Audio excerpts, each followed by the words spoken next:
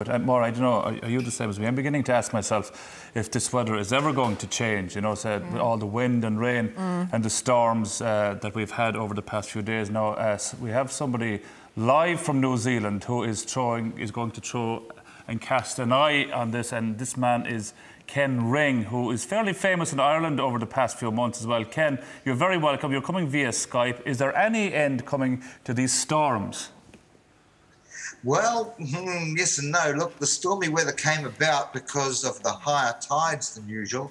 In fact, the highest tides for the whole year were around the beginning of February due to two conditions of the moon, the fact that it was close and that it was new moon.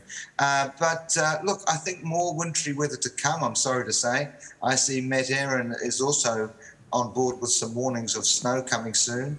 But I would say the worst time would be from this weekend to about the 19th, and after that there'll still be rain and wind, but milder temperatures, and so not so much the snow but the rain. And in the last week of February, I think daytime temperatures will be relatively mild, but then you're going to go into March and it's going to be a cool spring. Yeah. Ken, you of course very famously predicted our Arctic weather of 2010.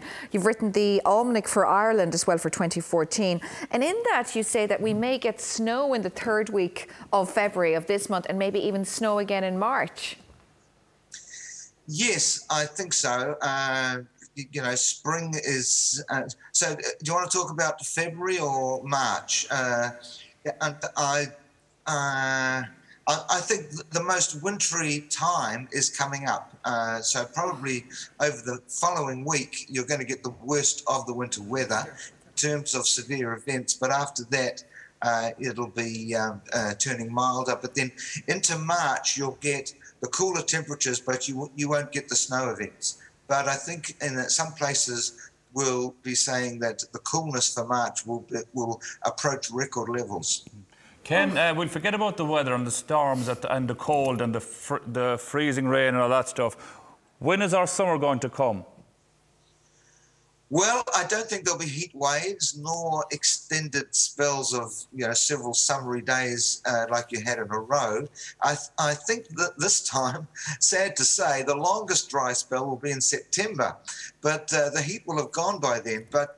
And the warmest month overall will be August, but that won't be the month with the highest temperatures. So, you know, the sun arrives in the third week of May, and for the second half of May, it'll feel like the seasons have changed. You'll get the uninterrupted 20s in the last week of June, and then not again until the last 10 days of July. But really the best weather is going to be from around the end of June to the beginning of July, which isn't that uncommon. I have July the 18th to the 30th, mostly dry and sunny, and the last week is the hottest of the summer, especially around the 24th. We're talking about July now, and about the 28th to the 31st, that's going to be up to about 24 degrees for you, I think. But yeah, from the June the 23rd to the 30th, and then July the 18th to the 30th. Those are going to be the best times, I think, for you. Great. Thank you very much for depressing us for those few months ahead. Ken, enjoy yourself, and we shall talk to you soon, I'm sure. Take care. Thanks, Ken. We woke Ken up. It's probably the middle of the night there. Yes, the next night. What time would that be in Sonia? What time would that be in...